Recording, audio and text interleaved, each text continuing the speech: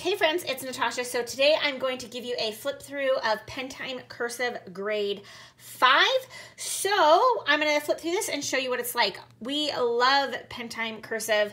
This will be our third year using Pentime for this particular daughter. Okay, so these books are only like around $5. They're super cheap. Every year, though, I will say that the front and back cover has come off throughout the year. So, but you know what? For $5, it doesn't really matter to me because, you know, we use them up. So then we just have this how to slant your paper, pencil position, body position. This is in all of them. And then we have letter group charts.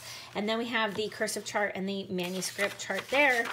And then we get right into the lessons. So at the top, they write their names. There's sometimes little instructions or hints or information about the cursive. So at this point, they're expected to have already mastered how to do the cursive. So now they're really, you know, fine tuning it. And so then they simply, in this level, it looks like there's no more tracing. And they're just doing copying of the cursive. And then down at the bottom, it says use your best manuscript writing and print the saying on the lines below. So they do have just a tad bit of manuscript writing included. And it's always something, you know, something to do with character or something like that, uplifting. Like this is kindness is a language which the deaf can hear and the blind can see. So I noticed this level specifically talks about all different types of animals. So if you have an animal lover, then this might be really good for you. So this first one, we have cottontail, and it gives some information about the cottontail. And of course, they're learning information here as they rewrite that. And so I'm just going to flip through that now that you kind of know how it goes. So got all these different animals here. So all these pages are the same. Oh, I do want to point out, you'll see this later. There's Braille printed on, and you can't actually feel it though. It's just the symbol of the Braille at the bottom. And then we have a checkpoint. So every so often you have a checkpoint where you're checking, you know, slant, spacing, and neatness, basically. And then so we're going to keep going. Okay, and then every so often we also have one of these pages where they copy this down into this pretty sheet, and then they can color it. And what we like to do is send it to Grandma.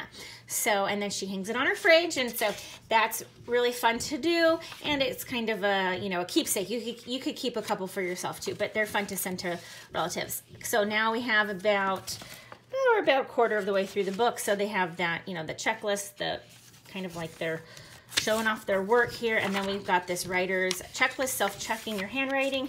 And then we get back into the lessons. So we're going to see the lessons keep going. Here's another checkpoint. Write the Bible verse. This is a Christian program, another checkpoint. Here's one of those pages that you can send off. This would be perfect for Christmas time. Okay, and then we got Braille. So this book teaches, you know, the letters of Braille. So that's kind of cool too. My daughter will like that because she's been very interested for a couple years now in Helen Keller. So I know she will appreciate that. So again, there's another checkpoint. So every couple lessons, I should count. Let's see how many lessons. So we got 1, 2, 3, 4, 5, maybe 8 or so lessons. There is a checkpoint. Okay, tips on good writing. There's another checkpoint, Bible verse. So you see, it follows pretty much the same pattern.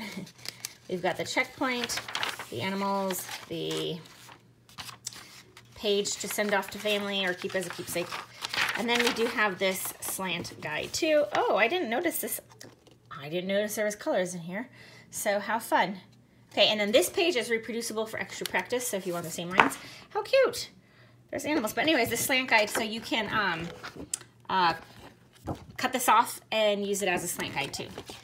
Anyway, so that is it. Pentime Grade 5 Cursive. And I hope this was helpful. Talk to you soon.